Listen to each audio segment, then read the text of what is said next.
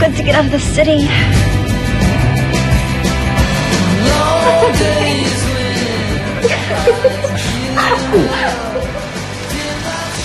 What is that? Who is it?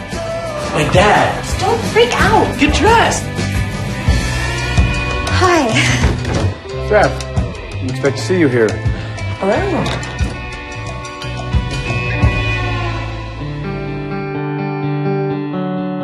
I've never met him, and I think it's just weird to run away. If you really wanted to, maybe you could stay for dinner. I'm actually a vegan. Are you a vegan too? No, I'm vegetarian. Okay. So this is how you're trying to make up for it? Make up for what?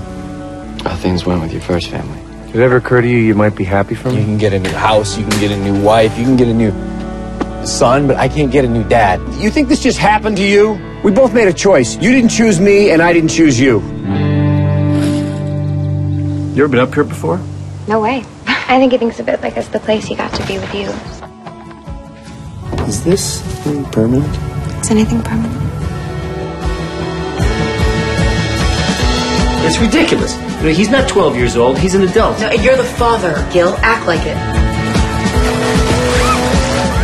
Is that why you went for like an older guy? Because he'd already been through his midlife crisis? I guess I am his midlife crisis.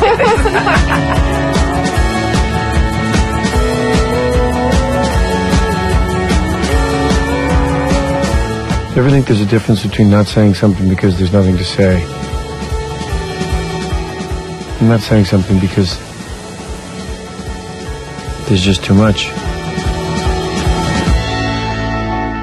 Seth, I would offer you some wine, but there are little bacteria in here that ferment the grapes, so probably don't want to kill them.